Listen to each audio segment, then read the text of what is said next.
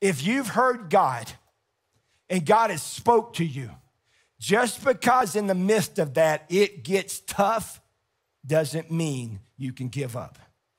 Just because it gets tough doesn't mean it's not God. Just because it's easy doesn't mean it's God. If God's voice spoke, God's voice rules, not circumstances. You can't start with his voice and then transfer to circumstances. You can see your circumstances.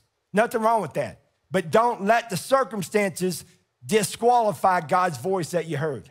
If God said it, God will do it.